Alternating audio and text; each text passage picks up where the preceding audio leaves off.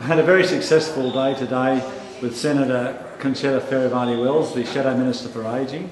We've held aged care forums in Dubbo and in Mudgee today. Well attended both meetings, and it was a great mix of providers and people that just have a genuine interest in caring for our older Australians.